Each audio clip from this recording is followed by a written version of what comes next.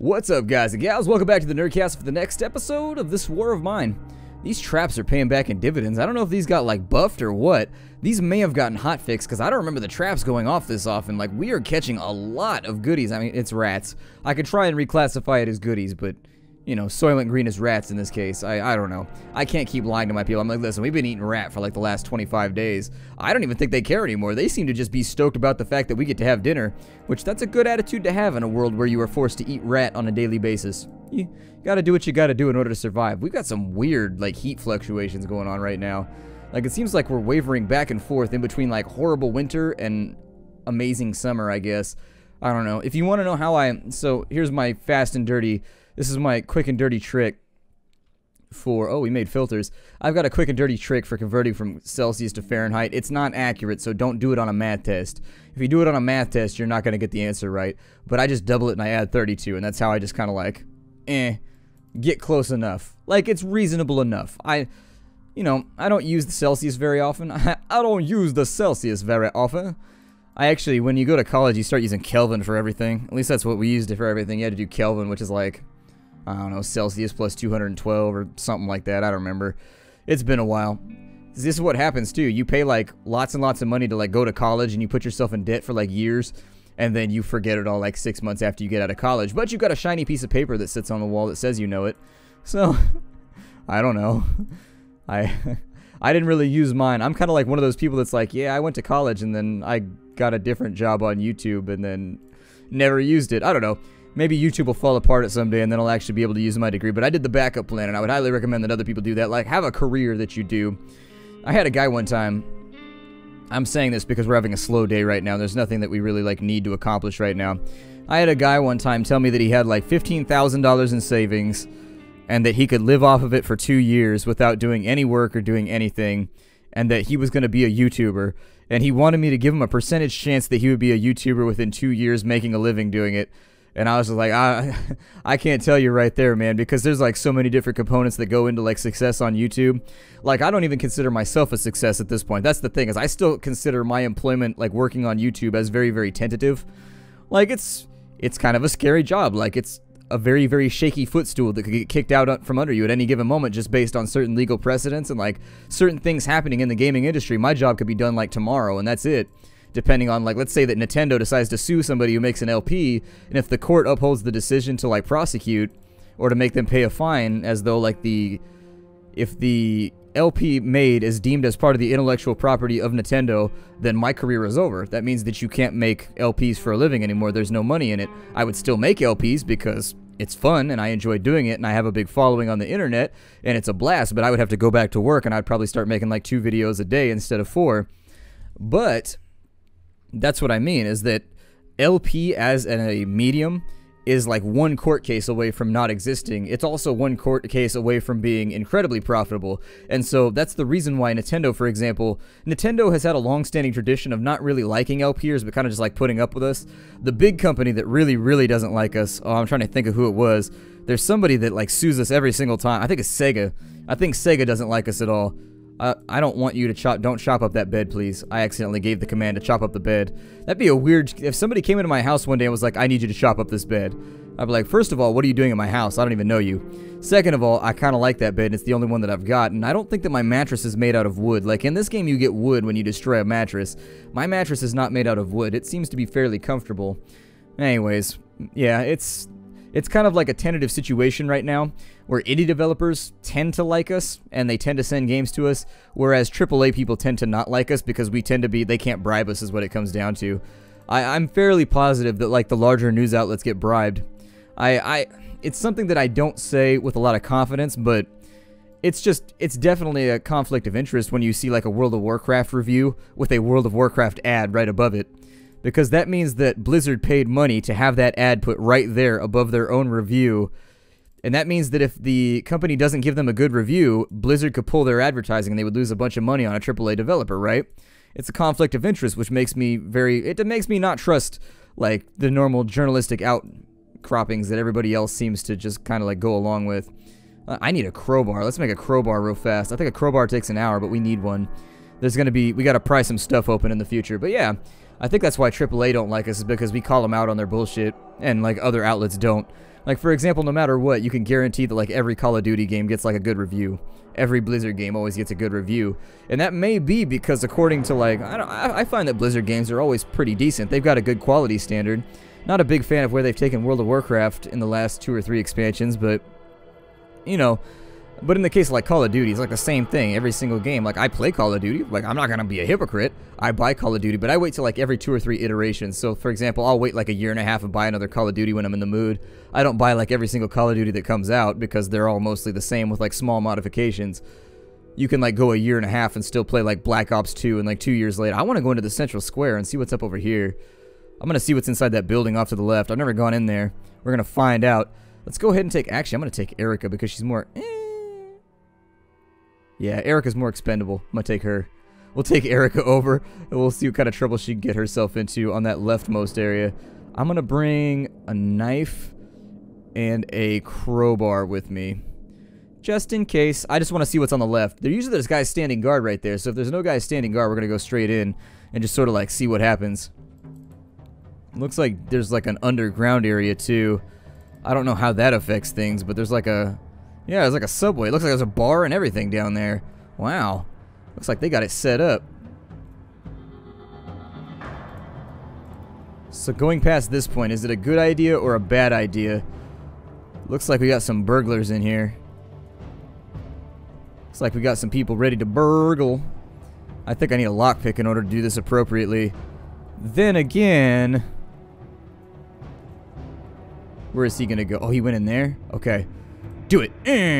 Pry that shit open. Oh, she actually pries really quietly. Look at that. Her little noise radius is like nothing. Oh my god, Erica's a gangster. Oh, I might have to take Erica from now on. Forget Roman. Erica can like pry open doors and stuff without getting in trouble. What a G. Okay.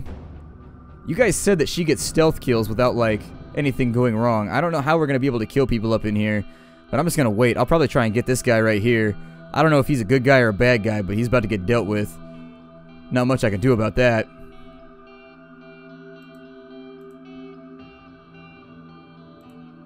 Oh, nope. Back through there. Close the door. Hey! Nope, run! I'll put the weapon down in just a second. I got the weapon. The weapon is put down. Just please don't do that again. Oh, he relocked the door. Okay. How come I can't? Did he technically like not close it or something? I don't know. Oh, it's technically locked right now. That's weird. Even though the door is bugged open. That's funny. Okay, well I'm gonna pry it back open. I didn't know he was gonna go up the stairs. Yeah, leave the lock alone for a second. We're just gonna mess with this thing for a little bit. It looks like he's just like sitting on the stairs right now. I don't know, that might be a rat or something. I've never done this building, so I'm gonna err on the side of caution if I can. It looks like they're just pacing on the stairs. He might be bugged. No, we shall not trade.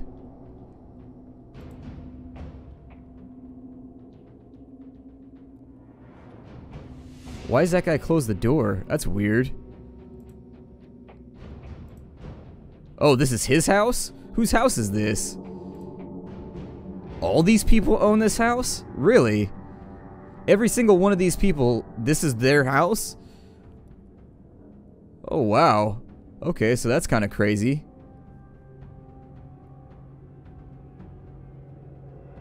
I may have messed that up then. We needed to do it right the first time. This guy shouting brought everybody else over. We were able to get inside without anybody noticing though, so I'm going to come back tomorrow night. We'll give it another try. It's fine.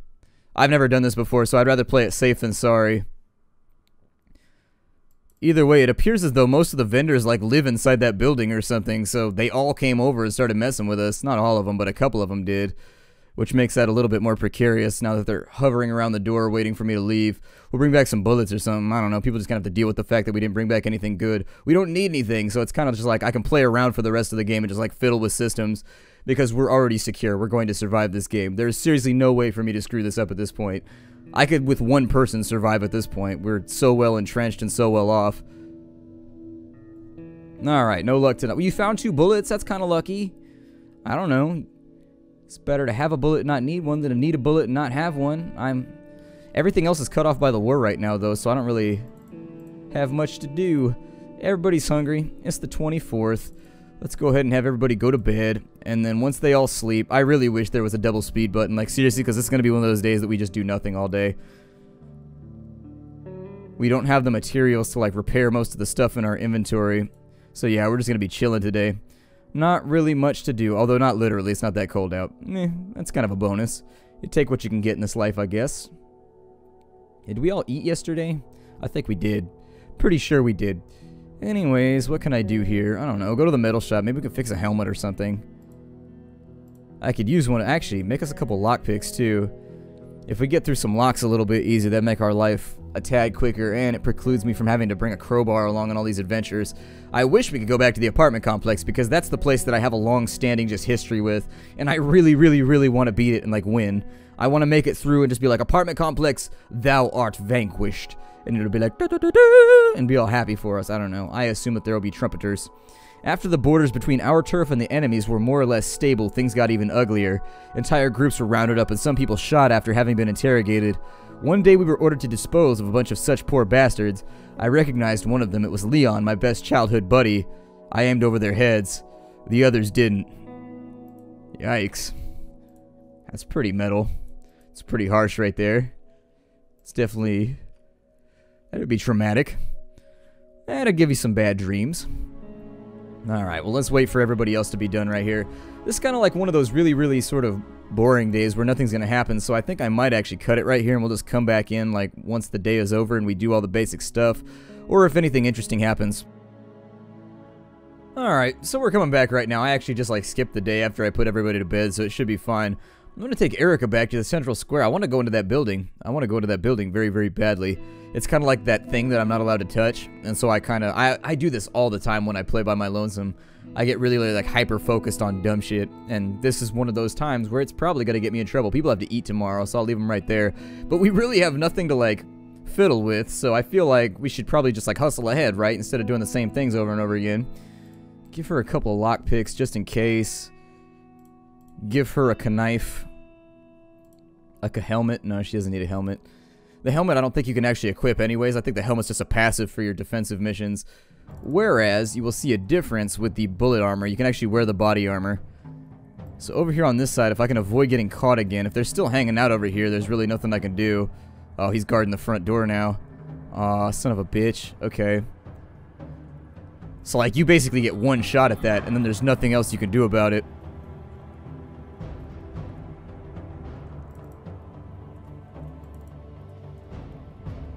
Wow, he came up from all the way over there. Alright. Well.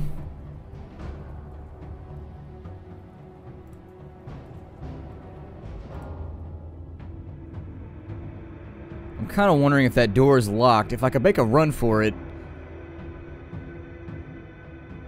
If I can make a run for it, I probably wouldn't get in too much trouble. I've just got to outrun him, though. She doesn't make any noise when she runs, so I might be able to make this work. That dude's right there. I don't know what's actually in here, but that's a really, really big building, so I assume that door's locked right there. Oh, okay. So he's going to go through it. I could bring back Roman and I could kill this guy. But what's upstairs? Do you have a gun? I thought he pointed a gun at me. I was gonna say, if he's got a gun, that's concerning. Does he just like try and fight me if I go in there? What happens? Oh, I'm coming closer. What are you gonna do? Oh, I'm inside the boundary. Oh, I stepped over the line. I stepped over the line. What are you gonna do? Nothing? I'm in your house right now.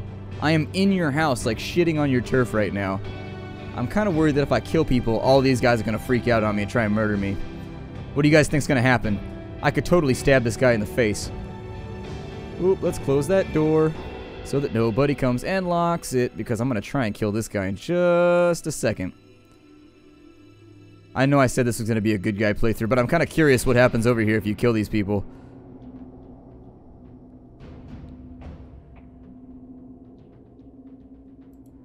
Let's find out. Oh, he got a gun. No! Run, fool! Run! Oh, I didn't know he had a gun. Oh, that's not okay.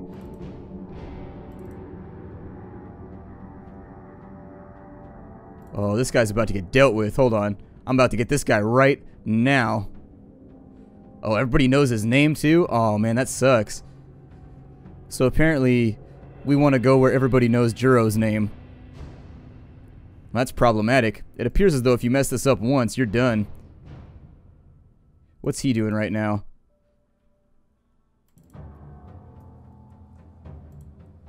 I've got my eye on you. Will all these people freak out? Oh, they do. Wow, okay. So that's like everybody. Okay, so I guess going to the left is a bad idea and you only get one shot at it, I suppose. Alright, we'll leave this place alone for a little bit. I messed it up and I guess I've just got to live with that. I would save scum it if it was my own game just to get practice in and figure out how to like breach that location. But it looks like you only get one chance. Then that guy stands guard right there. The last time he wasn't standing guard, and so I messed up by making the guy inside shout because he went up the stairs instead of like standing around down there. Like I thought he was going to go through the door and he went up the stairs instead. Should have waited a second, then I could have got in there. Alright, Erica's off the hook. We don't have to go out with her anymore. I mean, there's nowhere else we can go right now. That's the big problem, is that there's like nothing anyways. Alright, everybody off to bed. Yet another day in which we will more than likely do like nothing. Frankly, I could probably build another bed and just make my life easier and let everybody rest. Wait, what is... Oh, did I assign them both to the same bed? Here, you go upstairs and sleep right there. It'd be weird being on a sleeping assignment if you think about it, but like, this bed is yours for the next 4 hours. Then you wake up and do guard duty and get shot at. I'm like, oh man, how did I get myself into this situation? I get to get shot at. This sucks. I don't want to be shot at. I would prefer to not hear like, you know, like that's my impression of a fire zone.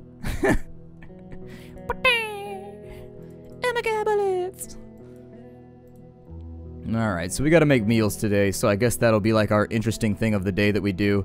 It actually looks like it's kind of cold right now. Let me heat up the house real quick. Heat up the house. Alright, let's go heat up the house. We can still make more water too, so we might as well do that. I mean, I don't know. I find that towards the end of the game, this always happens where I have like a huge surplus of everything, and then I just kind of like sit around being bored until I restart the game. Like, I like the beginning a lot more than the middle because I guess that I always end up, like, too self-sufficient. Like, this always happens to me. I always end up with, like, more stuff than I can physically use. I'm just gonna make a bunch of fuel right now because there's nothing else to do.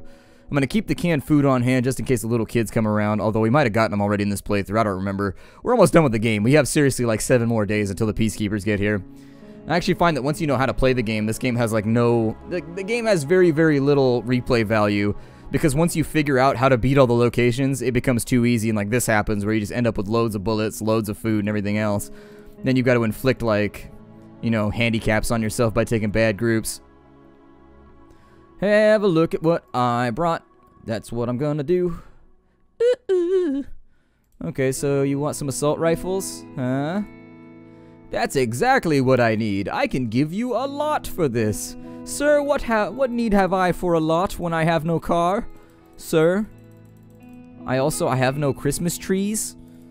I have no car. I don't need a lot. I need more practical goods like these right here. Take those. Yeah.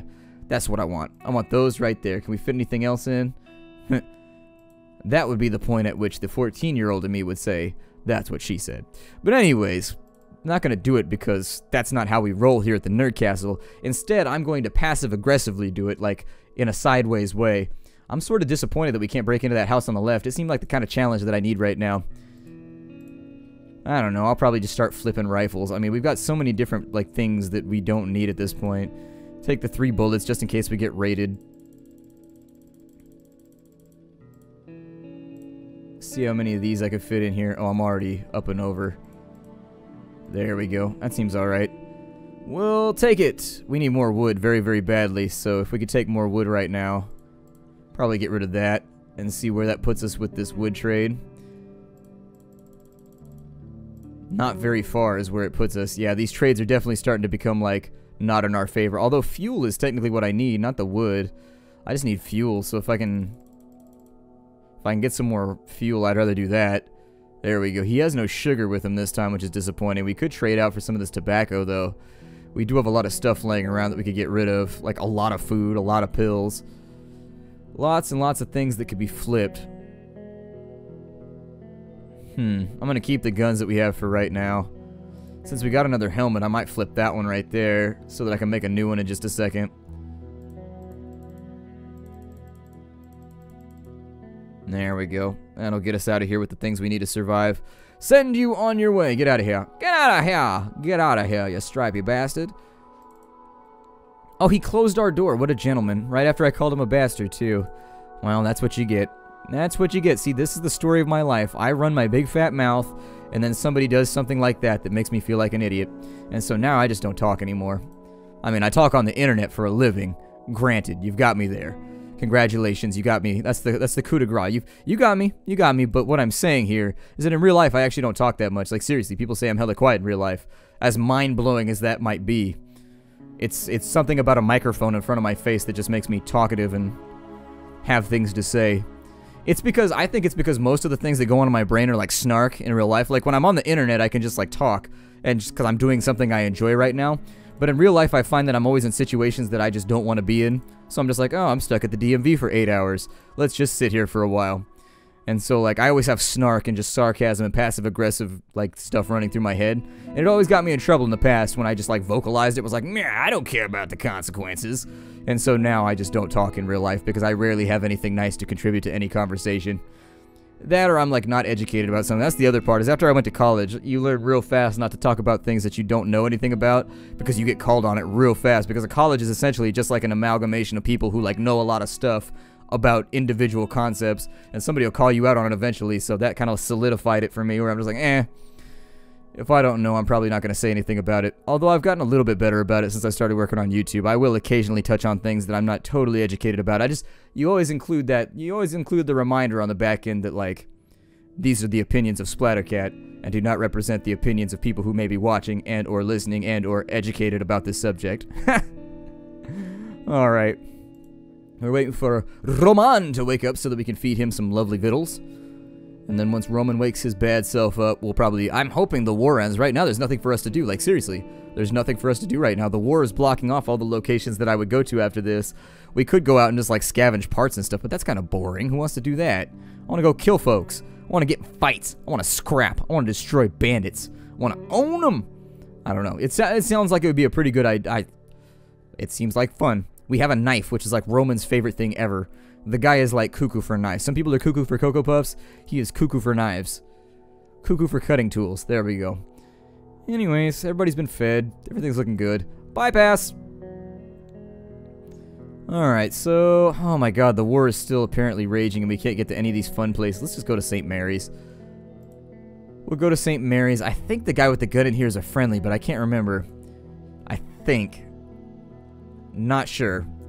We'll have to check it out. I'm gonna let... Oh, they're all on guard duty? Here, let him sleep in... Wow, I just got one of those... Do you ever have this happen to you? This might just be me. But I have this thing happen all the time where I get like these little points of light that dance around in the periphery of my vision, like along the sides, and then they just like disappear. No idea if everybody else gets those. But it looks like somebody's playing with like a laser pen out of the corner of my eye. And it's an artifact from something. I don't know. It probably means I have a tumor or some shit. That'd be my luck. Like, this means you have a 40-foot tumor in the side of your head. Like, great. This is my life. Well, I'm only gonna bring the crowbar right now because I think if we have to kill anybody, we should be fine.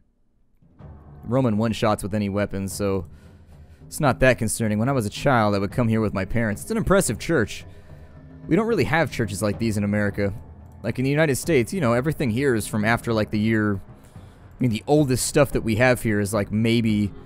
from like the late 1500s, middle 1600s in there, and so we don't have like big churches like this made out of like stone and whatnot here. I don't know. Those are things that I'd like to see if we ever go to Germany or we ever go to, or I say we, but if I ever go to Germany or if I ever go to England or if I ever go to, you know, any of the places that have these big stone cathedrals, basically like anywhere in Europe or Russia or any country that has like thousands of years of history where they started building these things right around the Dark Age, it won't budge. Okay, so we're gonna have to go up and through the roof. I think there's a bunch of like piles and stuff we gotta get rid of over here too. We do have a castle in the United States though, weirdly enough. There was a guy who built a castle here. There's also a guy who was like a drug lord. I don't remember what he did actually. There was a guy here and he built like an underwater castle or something like that. There's a guy wandering around in here. And I don't recall whether or not he's friendly. He has a gun. I remember he has a pistol. So for right now, I'm just going to chill right here, and we'll fiddle with this pile while we wait for him to come through and over here. We're going to have to get rid of this anyways. Otherwise, we got to go the long way around, and it's just a giant mess and a pain in the ass. He might have left. I don't know. We'll have to keep an eye out for it. I'm kind of worried he's going to come up behind me. But if I see him make a noise down here, hopefully we'll be okay. As I recall, he patrols down here. He walks up there. He is right there. He was out back. So we're going to wait for a second. I don't know what the priest is doing over here. He closed the doors behind him, though, being the gracious fellow that he is. The man of God that he is. He does not believe in waiting. He doesn't believe in wasting heat or electricity. That's just not how he was raised. And the Lord said on the 6th day, "Thou shalt not waste heating with an open door." That's like one of the pivotal civic crimes. I'm pretty sure that's the reason for like 90% of the violence in the hood. Like, people just keep leaving windows and shit open when the heater's on, and just like, people can't handle it. They fly off and they're like, you know what, I'm gonna sell a bunch of drugs and I'm gonna shoot some people. And then I'm gonna feel better about the heating that I just wasted. Oh my god. I know there's gonna be that guy. Actually, socioeconomic positions are the reason why things happen in an impoverished area. I'll be like, I know, I took sociology. I know, he's up there on the roof. So, that means that we loot his house like crazy right now. Because he is not in a position where he can stop us. Only trash and desert here. Okay, well, there's nothing over there. Is he just like standing? This guy typically actually patrols around. So he's moving around in there. I'm just going to have a look down here. We can fight him if need be. He's like an old man, as I remember. So if he attacks us, he's going to get dealt with. Because Roman's one of the better combatants in the game. We might get wounded, but I think we can take him. I'm just going to loot the hell out of everything down here. There we go. A little bit more right there. There's a lot of debris piles around here. Like a serious allocation of debris piles. Either way, I'm robbing this dude's house like crazy. Aw, man, you need a shovel for this building. Jesus. There's like rubble piles everywhere. Maybe I'll make a shovel tonight then. Or the next day or whatever. Usually he patrols around, but it looks like he's actually like stuck or not interested anymore. I don't know. I don't actually know if he's hostile either. I've heard some people say different things. Some people say he's hostile, some people say he's not. We may not have many options over here right now. I mean, we could find out. Hey, what's up, buddy? Is he an innocent? I don't know. We're about to... We'll find out if people get depressed for this.